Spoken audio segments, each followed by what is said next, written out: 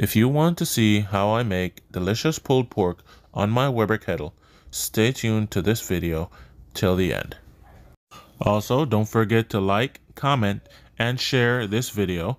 And if you have questions, just ask them in the comment section below. Everything that I'll be using will be in the description box below. Check those links out to see if you like those products. I'm using the charcoal snake method today. And as you can see here, I am stacking charcoal briquettes 2 high around the entire rim of the fire chamber. This is B&B Briquettes, some of the best briquettes out there for the charcoal snake. Burns evenly, very hot, and very long. On this snake method, I have 3/4 of the way around filled with charcoal, and that usually lasts me about 14 hours. I will go ahead and light 6 briquettes and stack them at one end of the snake, and it will burn evenly all through the night. I will go to bed, leave this, and wake up in the morning, wrap my pork butt, and then finish the cook. Stay tuned, check it out. Important step here is that after I clean my grates, I'm going to add a drip pan underneath the grates, put the pork directly over that drip pan so it catches the drippings from the pork. And so when I wrap my pork butt and finish cooking it in the aluminum foil in that pan, I still have those juices to do my pulled pork in, and that will make sure that I do not need barbecue sauce. Another trick that you should know is that while you are smoking, you need your heat source opposite direction from your air vents. That will cause a draft of smoke and heat to come across the meat instead of just beside it or behind it, giving you maximum flavor. I'm also going to be listing the seasonings that I use down in the description box. Don't forget to check those links out. These seasonings are from reggaespice.com. With the snake method, you can actually set it and forget it. So what I've done, I've gone to bed, slept for 7 hours, and now I am back to check my internal temp to see if it's ready for wrapping. That way, my pork butt will be off the smoker by noon and will be ready for dinner by 4 or 5.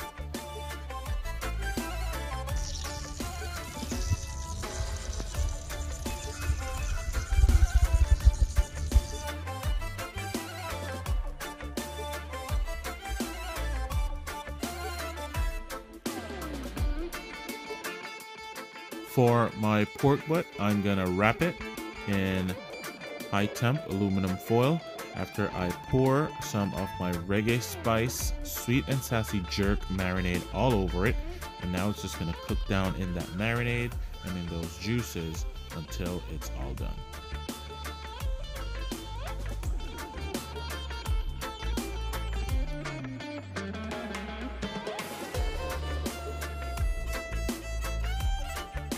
So right now, this is coming up on 10 hours since my pork butt has been smoking, and I'm just gonna use my instant read thermometer and check to see what temperature I'm at, you know, and how the meat feels.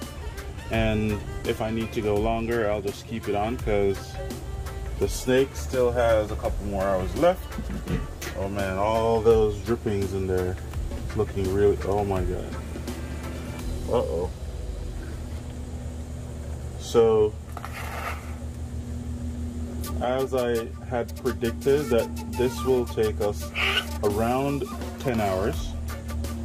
And if you can see the temp right there, it's probing at about 198 all over.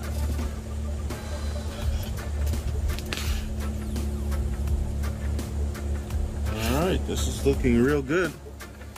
I think we have about another hour left for this to be ready, and then guys, we will rest it, and later on I will show you how this all came out. Remember guys, everything that I'm using, including my Inkbird instant read thermometer here will be linked in the description down below, and you can go ahead and check those products out, see if they're right for you. And yeah, go ahead, smash that like button if you like the content. Leave me a comment, question. If there's something that you see that you don't think I listed in the description, go ahead, ask me about it. I'll send you a link. So 10 hours have passed. And right now we're gonna check on our pork butt here.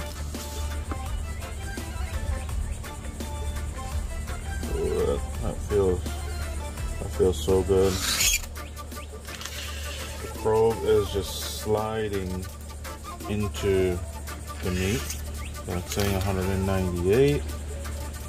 This one's saying 199, 200 degrees. Over here, this is saying 199, so 200.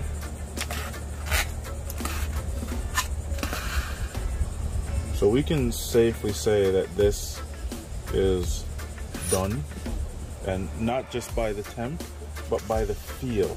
There's no resistance to the meat whatsoever, you know, from the probe. So that's when you know your meat is done. But guys, if you just take a look right here, I think we still have about an hour left in these charcoals that we could smoke with if we needed to. So that's it. We're gonna take this off and then rest it in my cooler for about 2 hours, and then we will go ahead and pull it and show you guys how we made the easiest, most delicious pulled pork using your Weber kettle. Stay tuned. So here we are, guys. The pork has been sitting in the cooler for about 2 hours. The temp has not dropped, it is still piping hot.